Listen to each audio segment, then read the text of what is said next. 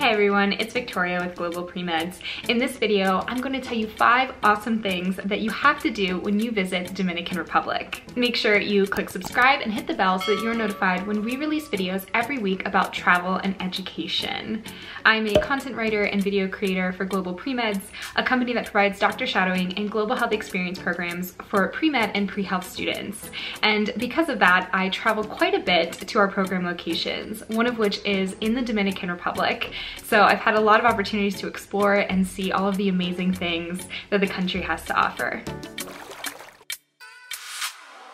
The first place you have to visit is Saona Island, which lies on the southeastern tip of the Dominican Republic. It's known obviously for its beautiful beaches, the mangroves, and exceptional coral reefs. It's an hour-and-a-half drive from Punta Cana, or the best way is to take a catamaran to sail out to the island and get the full experience, which is something that our students get to do when they join our hospital doctor shadowing program in the Dominican Republic. Altos de Chavan is a 16th century replica of a Mediterranean village found on Casa de Campo Resort. Every detail was accounted for to make it authentic, and it is now a beautiful cultural center for tourists and citizens, full of boutiques and active art studios and delicious restaurants.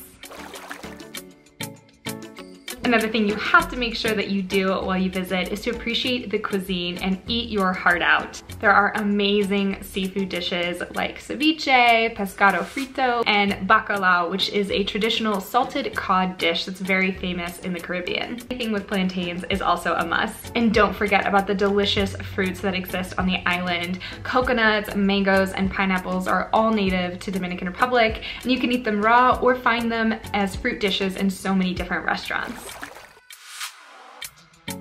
Cabarete is a wonderful, popular laid-back beach town that lots of people like to visit in the Puerto Plata province. You can visit the beaches and try out various water sports and enjoy the wonderful seaside dining establishments. And there's lots of budget-friendly places for backpackers or anyone else who wants to spend a couple nights there. It's a really fun place to visit with lots of entertainment and nightlife, and it also hosts several kite surfing competitions year-round.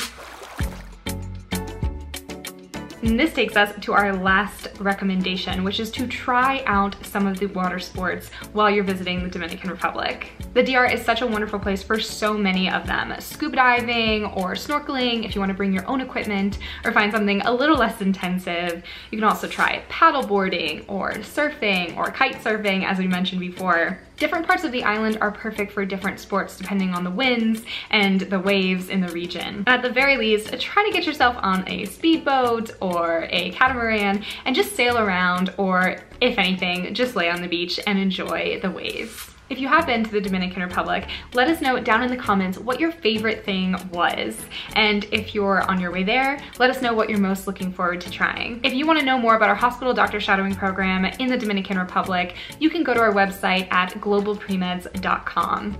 And if you enjoyed this video, please make sure that you give it a like and subscribe so you don't miss out on our weekly content about travel and education. In the meantime, you can watch some of our other videos, and we will see you very soon.